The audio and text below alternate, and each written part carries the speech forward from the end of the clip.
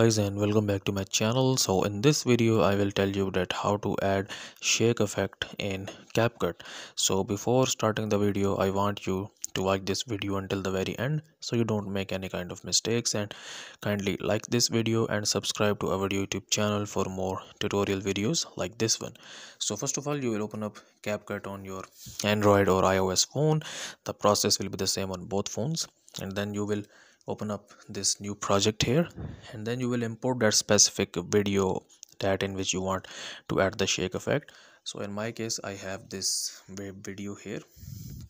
I will just import it, and then we can basically remove it from here, from the first part here, and from the end from here also.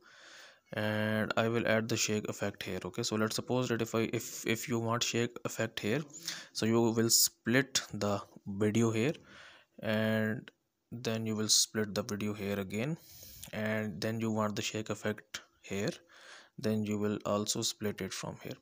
So now we have these two parts where we want basically the shake effect. So I will select this first part here, and then you will see here this animation. You will select on it, and then you will tap on this in animation. So you can see that we have these multiple shake effects: shake 1, shake 2, shake 3.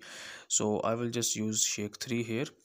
So you can set the intensity from this slider here if you want. So I will just keep it to 0.7, and now when the videos plays, you will see a shake effect. And now I want shake effect here also, so I will just select, go to animation, and rock vertically. This is another very good effect. So now when we play the video here,